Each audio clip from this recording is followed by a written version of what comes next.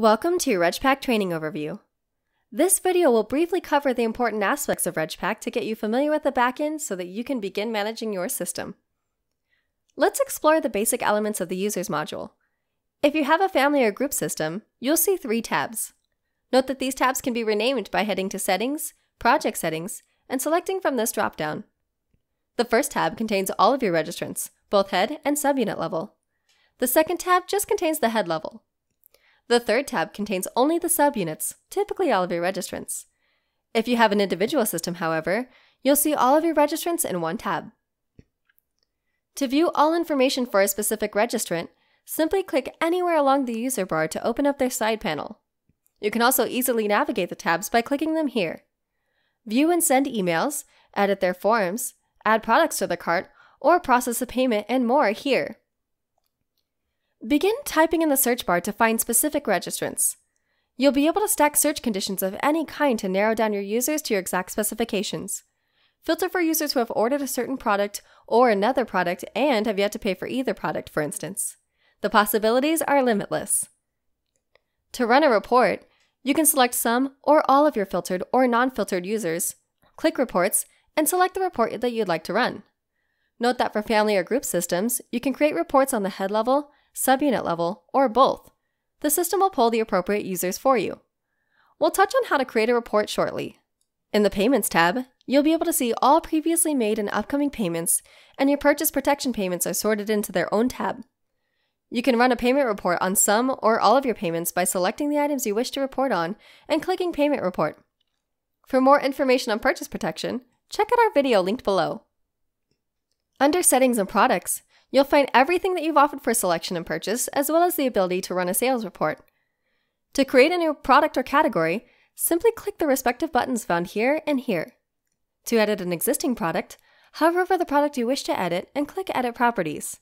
Here, you'll see a sidebar that will allow you to edit the name, price, and description of your product, determine whether users can order it once or more, or whether it's visible to them, edit a product's locking settings, prompt payments to pay for this item before others, choose whether it should be on the head or subunit level if you have a group or family system, add an availability or expiration date, and add a quota and wait list.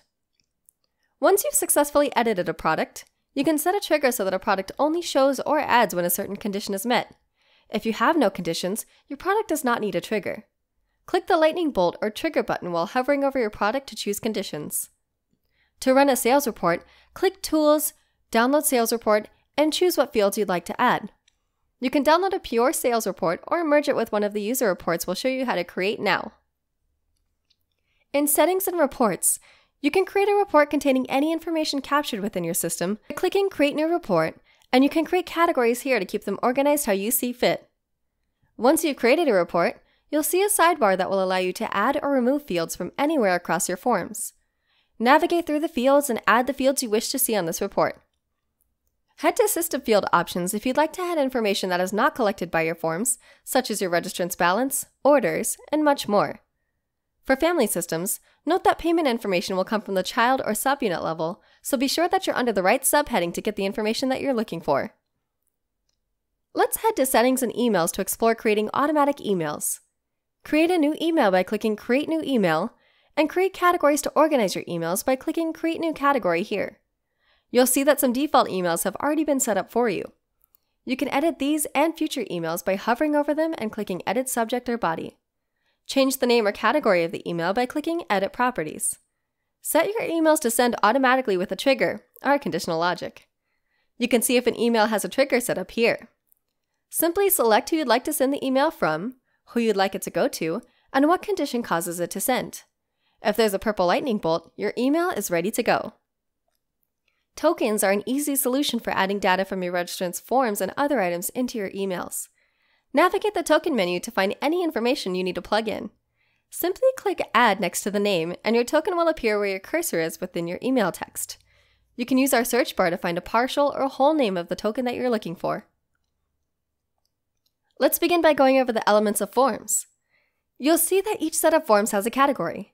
Since we're in a group or family system, we'll see one category for the head or parent level and one category for the subunit or child level by default. Feel free to create additional forms or categories by clicking here, but note that in group or family systems, all of the head level forms must come before the subunit level forms. You can access system forms such as your dashboard, create account, and login forms by clicking on the system category to expand here. Each form requires a trigger, or the purple lightning bolt you see here, to show up in your registrants list of forms. If you create a new form, be sure to add one. For family systems, parent or head level forms will have the trigger user account created, and child or subunit forms will have the trigger child or subunit created. If this form should only show up for certain people, you can use other triggers. Click Edit Forms to view the form creator. Here, you can edit each individual field by clicking on it and making changes to your text. You can add additional fields by using the sidebar to the left and either adding the field or dragging and dropping it into your form. View our other tutorials for more in-depth information on setting up forms, reports, emails, products, and other items, and don't forget to reach out to our lovely support team at support@regpacks.com if you need any assistance.